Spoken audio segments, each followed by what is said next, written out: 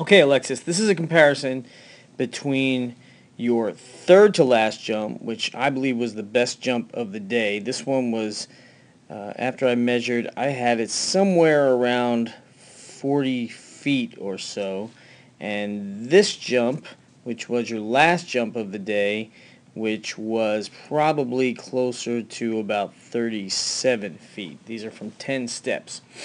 First thing I want you to realize is how much the distance makes a difference. This is your second to last step, and you can see that you've got probably about half of a foot, 2/3 of a foot difference in how far away from the board. This is not the takeoff board, mind you. This is your second to last step.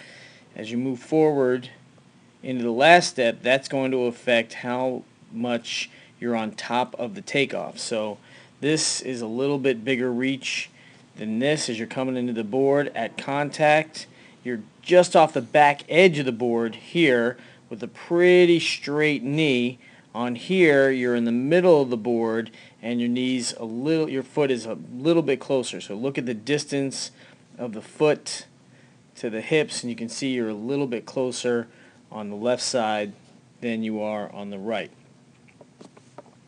Generally, whenever you're on that back edge of the board, you're going to be reaching a little bit. As you move off, we'll look at how the displacement looks as you take off. So at toe off, I think you can see that there's a big difference between the displacement here and the displacement here. This looks a lot more vertical. This looks like it's moving forward a little bit more. Just look at the angle of the takeoff leg, and I think that that tells you everything you need to know. And then, like I told you in practice, generally you're going to see the hop landing look a lot like the hop takeoff position. So you can see already we've got a little bit more extension of the shin on the front side than on the other jump. And at contact, this is clearly closer to the hips with a little bit more knee bend than this is. Okay, so again, you got a little bit reachier, a little bit straighter knee, whereas this one has a little bit more play, just a little bit more bend in the knee, a little bit closer to the hips, and less, what are we talking about here? We're talking about less braking forces back to stop you and slow down your momentum coming into the next phase. The swing is pretty good on both. You do a nice job. You're always pretty good at getting back up in the air, so you don't have really a problem changing that angle and setting up that step phase. So the issue is not about getting back up in the air and creating a step phase. The issue is how much momentum do you have going into the step phase that's going to allow you to get the distance out of basically the same angle jump. Remember, it's height of the takeoff, speed at the takeoff, angle at the takeoff.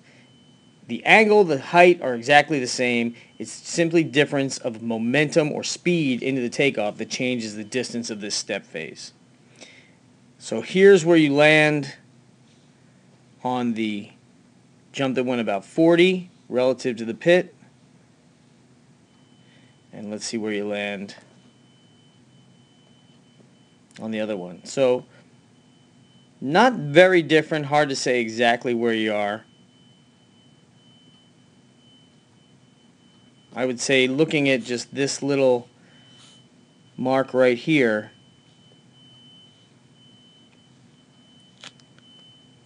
if I could be an investigator for a second, you're a little bit closer. You're clearly closer here than you are here. But moving off of it, again, good low swing coming through. Low swing here, low swing here.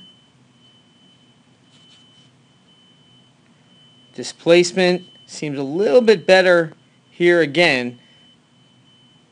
You just seem to have more motion to get yourself out more. Notice you can keep this knee bent. You're not kind of reaching the leg out at the toe off here.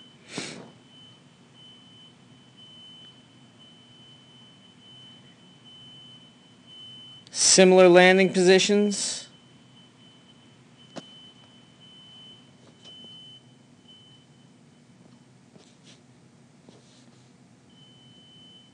Both of them could be a much better extension at the contact, but I wouldn't say there was a big difference in the extension here from one to the other. So there wasn't much difference there. Not much difference as you finish. So really, what did this all come down to? It all comes down to the hop takeoff. Getting your distance right so that that hop takeoff can be closer to your hips and you can maintain more momentum.